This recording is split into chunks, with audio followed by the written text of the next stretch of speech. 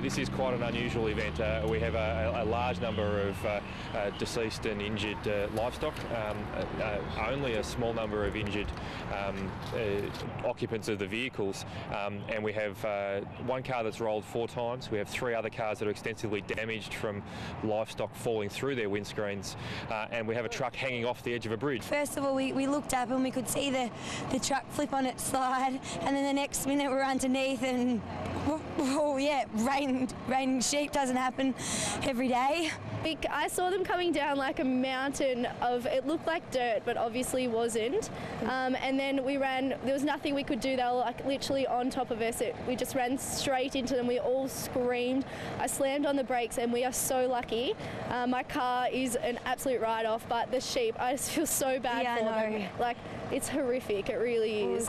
Ah, geez, yeah, I can't really explain it. I guess I was just driving straight, minding my own business, and then all of a sudden these sheep are falling down from the top of an overpass, and I just thought, well, I'm not going to be able to get around this, so I drove straight through it. I just can't believe that at that speed I'm still standing here.